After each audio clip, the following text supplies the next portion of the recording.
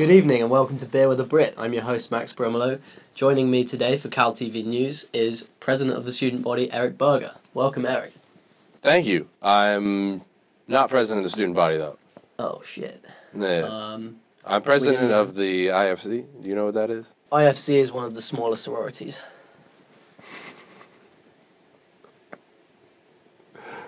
Wow. So, women can't have parties at sororities, is that right? Yes, sororities don't have parties the same way fraternities have parties. That seems like that wouldn't appeal to the modern feminist. How would you respond to accusations that fraternities are often responsible for sexual assaults? That's a really taxing and comprehensive issue that we've been working on with the IFC and with the various other Greek councils for a long time.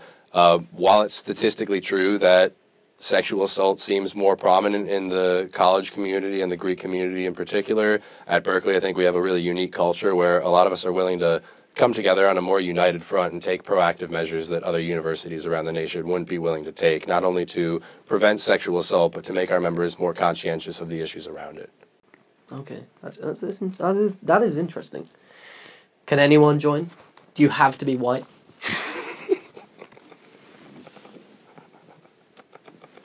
Oh my God. Do you know what Greek life means? Yeah, people from Greece. Right. Not exactly. I'm European.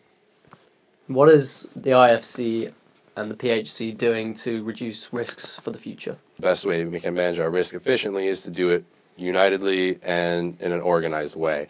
All of our members are required to go through a relatively extensive process of training. It's really about not letting people just go off the chains and do anything and everything they want to, but make sure that people are still allowed to have fun while we're making sure we have people behind the scenes watching and looking over everybody. Have you ever heard of a pledge sandwich? Nope. So, some southern fraternities have apparently wrapped one of their pledges in between two mattresses and then thrown them off a roof.